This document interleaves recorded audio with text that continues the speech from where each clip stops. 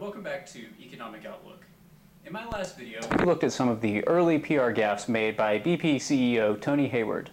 Today I want to look at the actual PR campaign Mr. Hayward released to the American media over the last few days. This is another example of a CEO on camera who probably should have stayed off it. The Gulf spill is a tragedy that never should have happened. I'm Tony Hayward.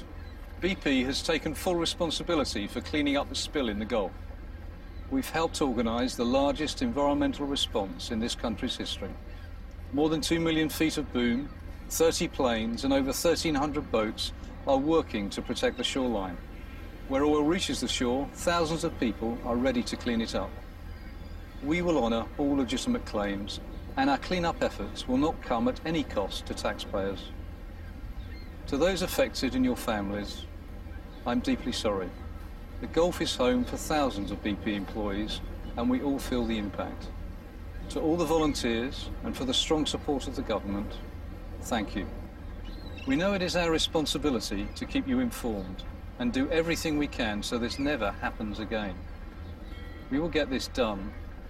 We will make this right. Okay, so let's take a look at some of the highlights from this video. First, Mr. Hayward begins by saying that BP is organizing the largest environmental response in United States history. Well, that's only fitting because your company caused the largest environmental disaster in United States history. And next, he claims that British Petroleum has brought in over 2 million feet of booms to try to stop the oil. The only problem with this is that the United States Gulf Coast has at least 8.5 million feet of coastline. So you brought in enough boom to cover approximately 1/4 of the coast. And this is a very rough estimate. This doesn't even account for terrain features like islands or inlets or anything like that.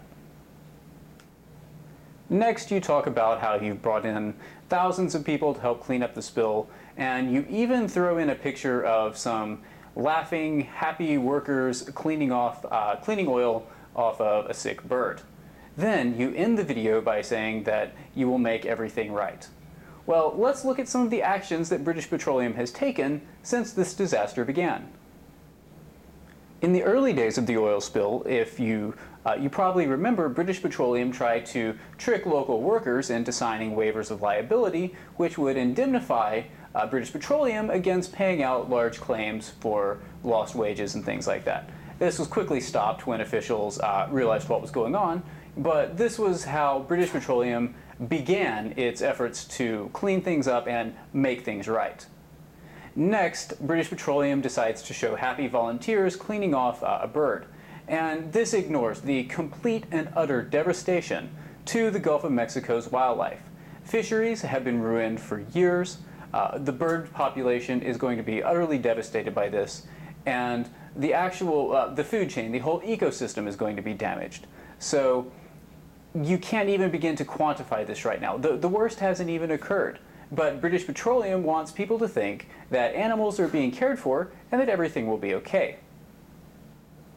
Another part of British Petroleum trying to make the situation right is by controlling the media message about what's happening in the Gulf.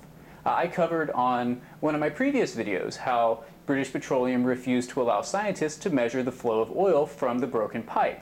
And of course, the estimate is now that up to 20,000 barrels a day are flowing, and that equates to over 800,000 gallons of oil.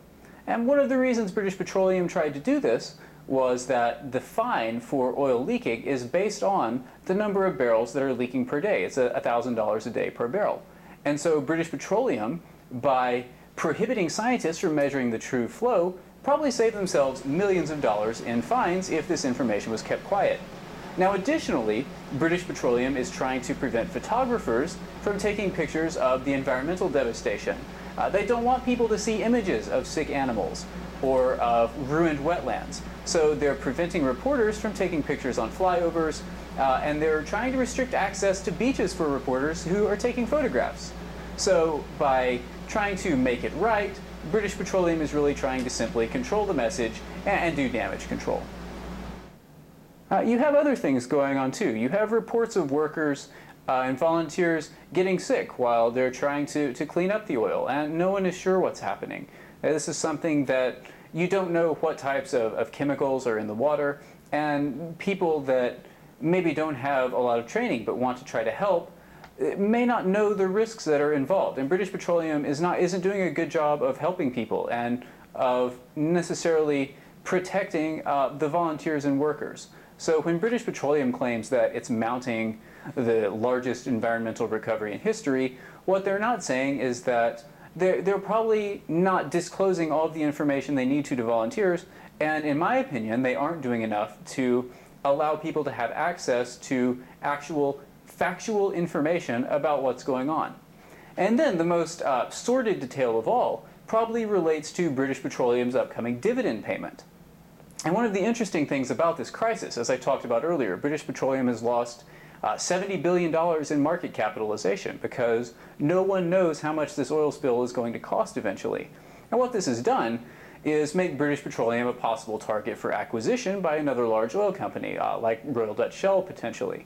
So British Petroleum and Tony Hayward and the rest of the executives obviously need to protect their positions because if a takeover happens, they'll be gone, they'll be out. So British Petroleum now has to defend its dividend. And the reason they have to do this, if British Petroleum cuts its dividend, many institutional portfolio investors will have to release their shares of BP when the dividend, which has been consistent for many years, is no longer there. It's part of their part of the income that they expect from British Petroleum. And so once this dividend is cut, the value of the shares decreases, and the portfolio managers will probably have to get rid of a lot of BP shares. And if prices continue to fall, British Petroleum becomes an even more likely takeover target. And this ignores just all of the long-term problems and costs associated with this cleanup. So the overall future of British Petroleum is very much in doubt. And the reason Tony Hayward and British Petroleum are embarking on this public relations campaign is not to help the American consumer or to help the people of the Gulf. It's to cover themselves. They don't want to lose their jobs, their lucrative pay, and they're doing everything they can to hold on to it.